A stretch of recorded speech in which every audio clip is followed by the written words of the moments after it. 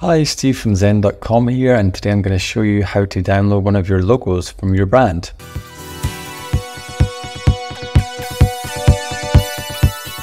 So simply log into your account.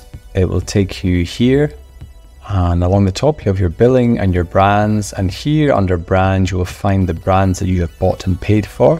So if I click on view, that opens up in a new tab, and along here under my logos, under social media, you have all of the different logo formats that are available to you. And so you can click on any one and it'll open up into the editor.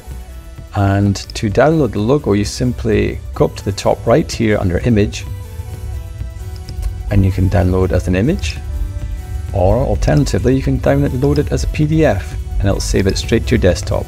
Easy. See you in the next one.